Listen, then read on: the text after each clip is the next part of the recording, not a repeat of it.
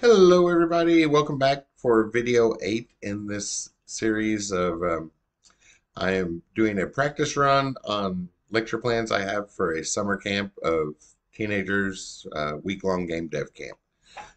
So I want to cover the materials or look at the concepts and make sure I get all the pieces and stuff, and I decided I'd go ahead and share my videos too if you're seeing this.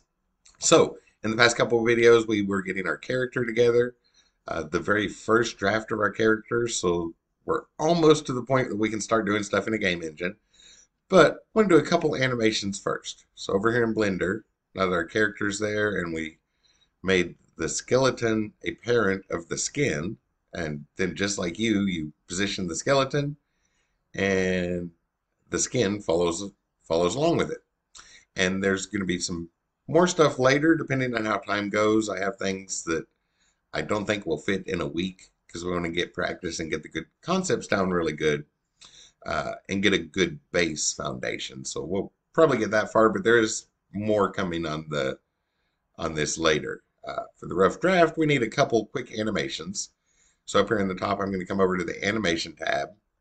You notice we have a couple windows.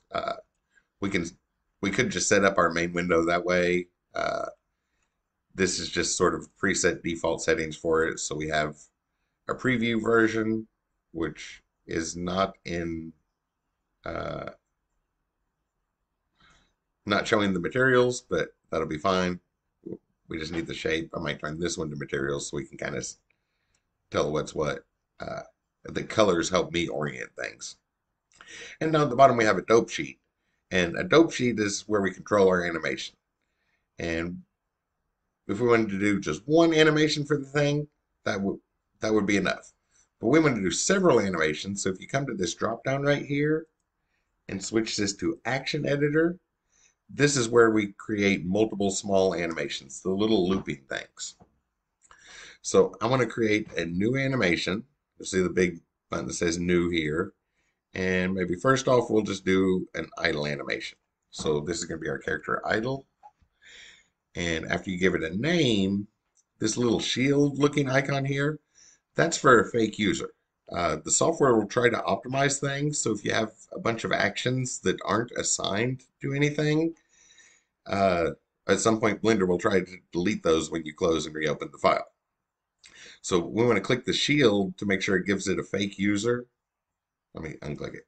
So with it unselected, if we look at the list, we see the name.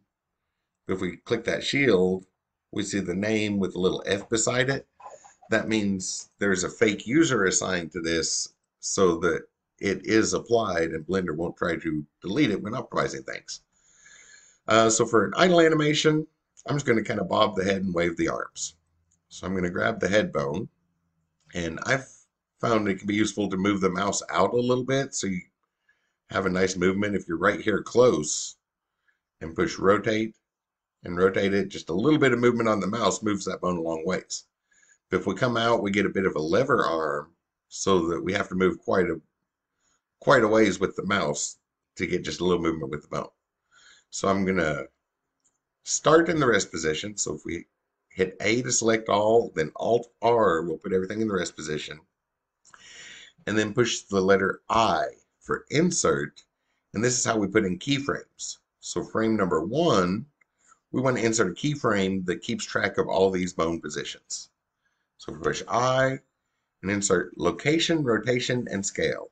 Our transform data, that's going to be one of the most important in this series about game development, is our transform data. So location, where is it at? How is it rotated? And how is it scaled? So insert a keyframe for each one of those. And I guess 20 frames for an idle animation sounds good.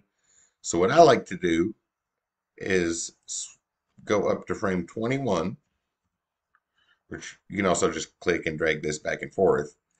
At 21 is one frame after this animation is going to end, so that when it loops back around, this is going to line up with the first frame. So with everything selected, A to select everything, and the buttons do different stuff depending on where your mouse is at. So make sure your mouse is in the window with the panel with the bones. Hit A to select all, and then I to insert a keyframe. And now our first frame of the animation and one frame after the where the animation loops at line up perfectly. And I'll just go to the middle somewhere around frame 10 and make some adjustments for uh, our animation. So maybe halfway through, we're waving our arms. So I'm going to grab the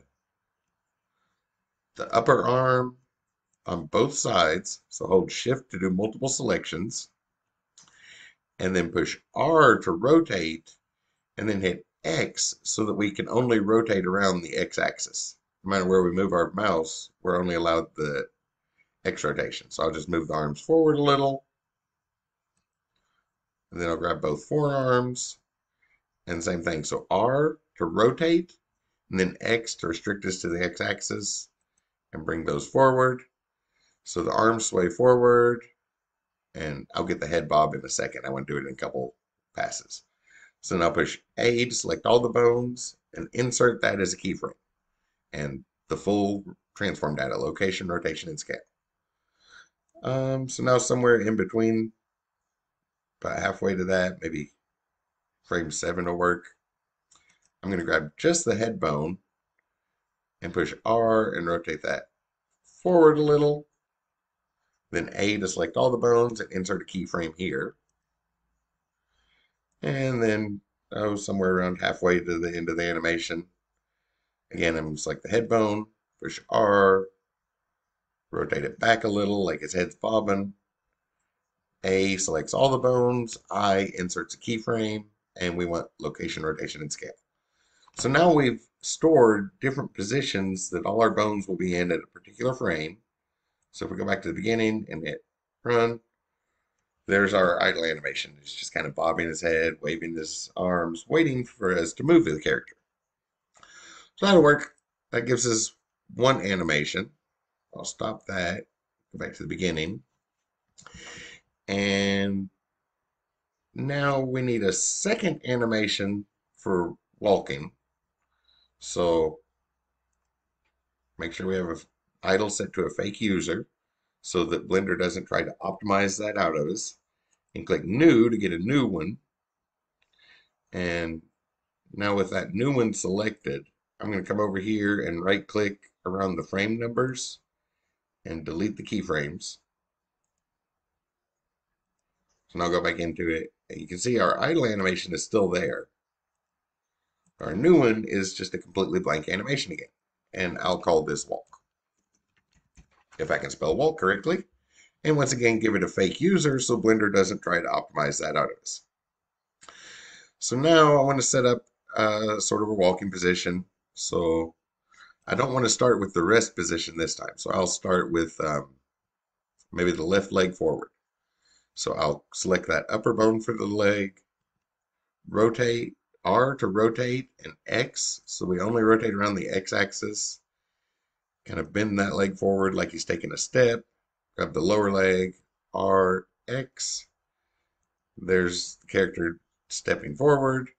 And when that leg's stepping forward, then this leg's going to be stepping backwards. So I'll grab the upper leg, rotate, restrict it to the X axis, bring it back a little. And same thing with the lower leg, R, X. Bring that back a little, and then I'll grab his foot, rotate X, and bring that down. So there's part of the walk position. But when our left leg is backwards, then our left arm would be forward for the counterbalance. So I'm going to grab the forearm, R to rotate, X, so we only rotate around the X, and kind of swing that forward, R, X, and just do little movements, kind of like you do. And our wait, which one is that? Yeah, the right leg is forward, so then we can grab the right arm and rotate that back for counterbalance. Yeah, I'll leave that about straight. So there's part of the walk animation. That looks good. Good enough for now. It doesn't have to be perfect. We'll do better drafts come later. This is the rough draft of it. So A to select everything, I to insert that transformed keyframe, location, rotation, and scale. And just like last time, I'll come up to 21, one frame past where it ends. Could change this because that is independent for each animation. I'll just keep it at 20 for now. And insert another keyframe right past where it's going to loop so that it lines up smoothly. And halfway between, so around frame 10, I'll switch those positions. So this time, the left leg will come forward, so I'll rotate, whoops, hit escape, and Control Z is undo. So take your time uh, and undo stuff and get some practice with it. So R to rotate, X so it's only around the X axis, and bring that forward about as much as the left leg swung forward the first time. RX, rotate around the X, straighten up the knee, come over here, grab the upper left leg, rotate around the X axis, bring that backwards, the lower leg, rotate X, bring that back for our step, and then the foot, rotate X, so it's on the ground, and then this foot, rotate X, so it's like stepping forward. And then our arms would be counterbalanced. So the left arm, the right, oh wait, which side is this? The right leg is backwards, so the right arm needs to go forwards. So the upper arm, then the lower arm, rotate X, bring that forward a little.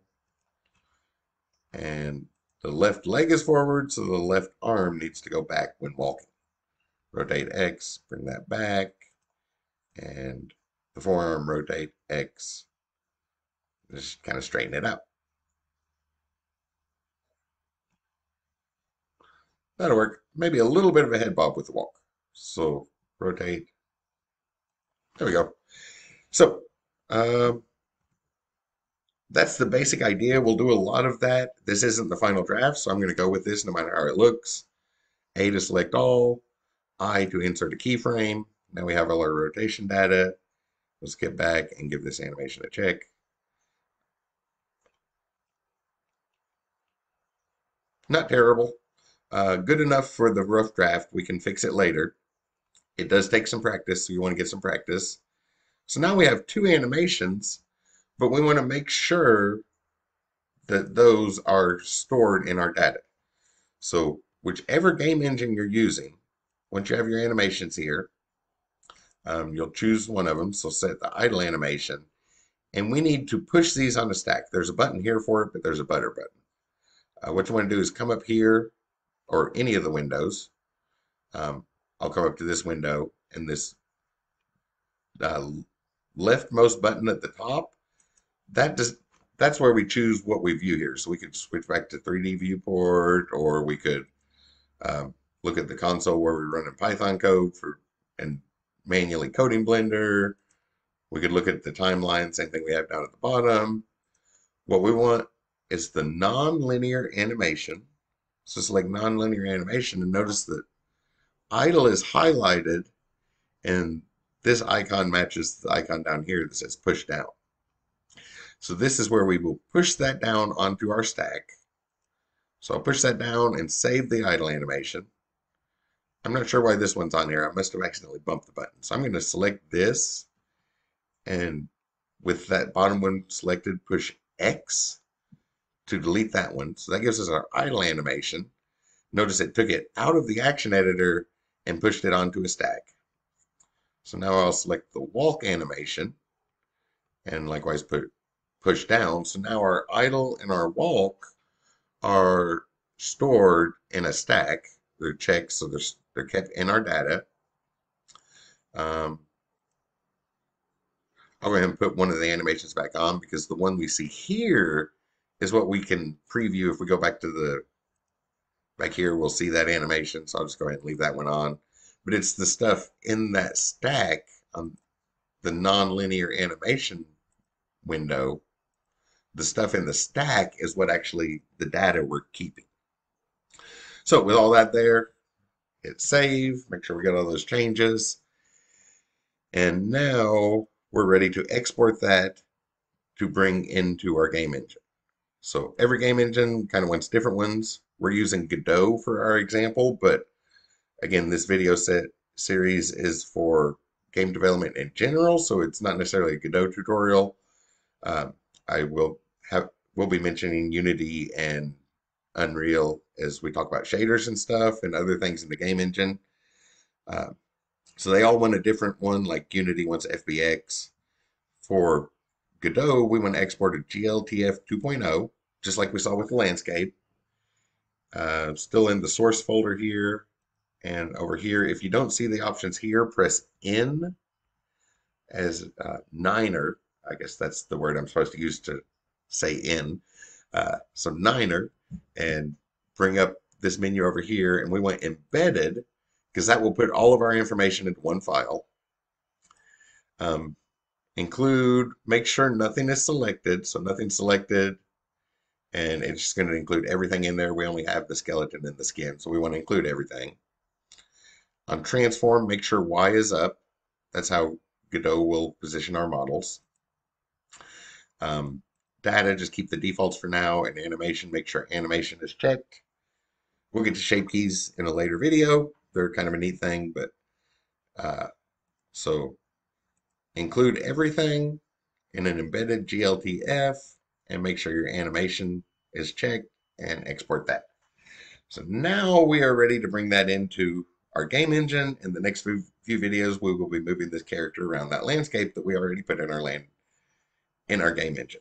So I will see you in the next video, and we bring this character into our game engine, and it'll be a minute before we get back to the modeling, because now we have enough to uh, start building our world in the game engine and start doing stuff there. See you in the next video.